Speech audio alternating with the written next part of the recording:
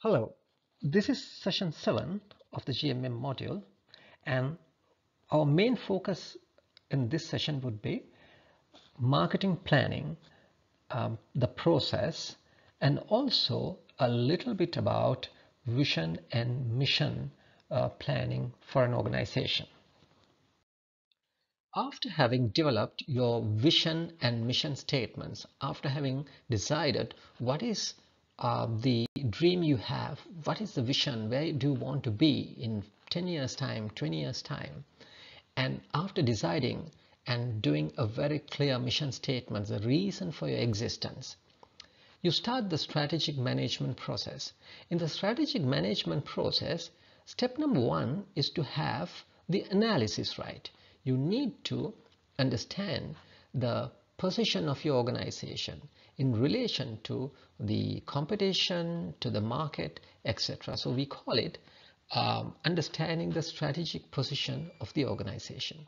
We will look at the steps or the tools that we can use to do this analysis later in the session. The strategic choice is where you try to seek out how to formulate possible courses of action in terms of on what basis are you going to compete in the market. Are you going to go behind price to be the price leader, the cost leader, or are you going to be differentiated? Strategic direction is where you decide on your products and markets. And when you say pursuing strategies, it involves about your segmentation, your targeting, and your positioning. Then you need to have a plan for your strategy implementation. Remember we spoke about marketing mix elements, 4 P's or 7 P's. There you go. You get these and you play around with them in order to make your marketing plan. All right, we spoke about analysis as step number 1. Analysis is critically important to any kind of planning because the results or the action plan for implementation would greatly depend on what you have found out about your past performance, your current market, current environment, etc. So you have two different types of analysis which you are required to do. One is external, the other one is internal. On your right hand side you can see the types of internal data or the pieces of information that you need to gather and analyze as your internal analysis. Performance against your objectives. The previous years, the previous quarters, the previous H2, H1, the time periods, how was your performance against your set objectives? Have you met, exceeded, or fallen behind? And also the success of your existing or ongoing marketing strategies. Now here you will look at not only just the product numbers or sales, but how successful were you with your marketing strategies. Sometimes they could be customer feedback, could be customer engagement, product offtake monitoring. So any of these pieces of information would be very valuable to your new marketing plan. Then the organizational performance in terms of sales, revenue, profit, of course, cost. Cost is a very important component in the organizational performance. Product portfolio performance, that is, if you have 10 different products or product types, you need to analyze which did well.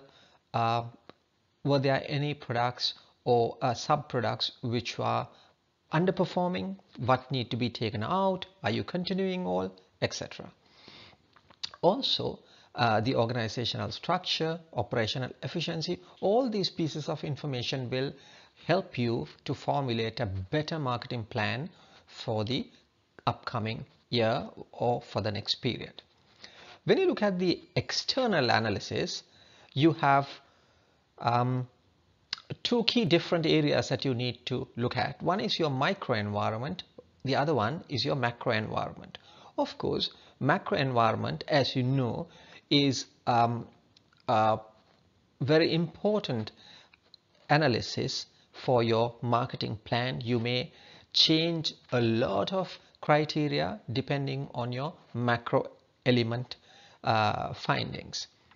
Your political environment, your economic environment, the numbers, the economic indicators, socio-cultural changes, the trend changes, the technological changes, all these will make you look at your marketing campaign, marketing strategy differently. Then coming to the micro environment, you will have to analyze your customers, their feedback, the numbers, the new customer segments, groups that you would have discovered or you would have neglected during the previous period, your competitors, the existing ones, the new ones which have entered the market, then also potential ones that could enter the market, suppliers, how did they perform, intermediaries, publics, all these things need to be accounted for, analyzed, so they become inputs for your marketing strategy. I'm sure most of you all may have already used this at one point or at least heard about this analytical tool called the SWOT analysis. The SWOT is a situational analysis which can greatly help you to formulate your marketing plan or your marketing strategy. What it does is it takes into consideration the background information, the current situation in the market, as well as your company, your organization, your products and services, and gives a very insightful summarized view. This analysis has two different components or parts to this. One is the internal component, which are the strengths and weaknesses of your organization. So the strengths and weaknesses are internal, while opportunities and threats are the external component. It basically gives a very good starting point for any planning effort or situation. But on the other hand, this can be also used at the end of the analysis stage, where you take into consideration the pestle factors, the meso factors such as the industry, competition, then the evaluation of your internal factors like your performance, your marketing efforts, etc., etc. You analyze all these areas, then finally you create a SWOT to have a very insightful summarized view of your current situation, which acts as a springboard to your marketing planning or the marketing strategy process.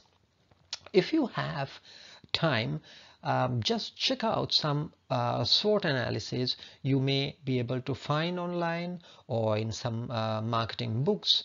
And also, if you have done it in the past, just review them to have a better or a clear understanding. If you are unable to have a clear understanding about this tool or have questions, please drop me a mail or give me a call. I would be happy to explain and give you some examples as well. And also be very mindful that the strengths and weaknesses are internal and opportunities and threats are external.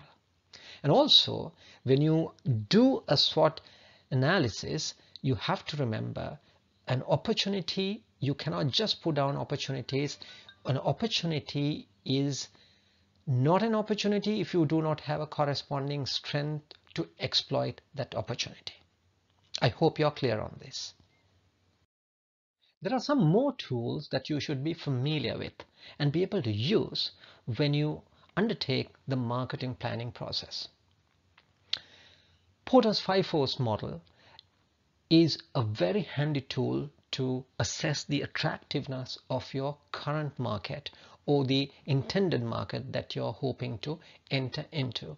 Some people call this a competitive analysis model, but in fact it goes beyond that, and it does analyze the entire market attractiveness for you to understand it from an overall point of view.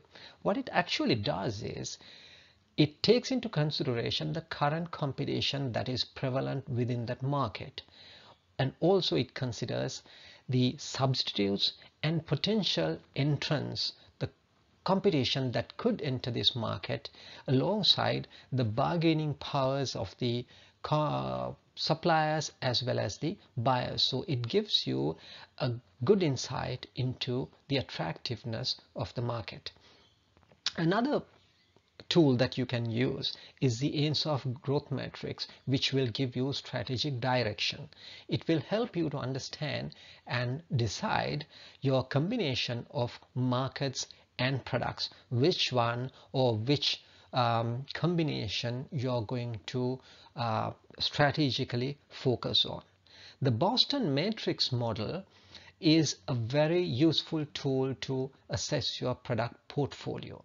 Understand in relation to the market, where are your products, where do they stand, are they making money for you, are they making a good brand name for you, are they a problem kind of a product, etc. So with this tool you can decide which product needs support, which products will grow, which products are just cash cows. You don't need to do much about it, but it will give you a very steady revenue. The gap analysis is useful when you do a strategic plan to understand where you want to be and where you are currently. So you can assess this gap between these two and see whether you actually see an opportunity. Now I would ask you to read up on these 4 tools that you can use. If you have any questions or more clarifications, I would be happy to answer if you drop a mail or give me a call. I'm going to leave you with this final slide about the risk and control in market entry. These are some of the market entry strategies that we in fact discussed earlier in direct exporting, cooperation strategies, manufacturing, establishing your own operation in external markets. So you need to understand the control that you should have keeps on increasing when you go towards your upper right, and also the risk also increases as you go towards your upper right. So the strategies that you have on the bottom left are the more or rather less riskier, and where you don't need so much of control. But whereas when it comes to a strategy like manufacturing, having your own subsidiary, acquisition, assembly plant, etc., you need a greater control and your risk also becomes greater. Thank you very much. And if you have any questions on the tools to be used or the market entry strategies, please drop me a call or a mail. I would be happy to answer. Good luck.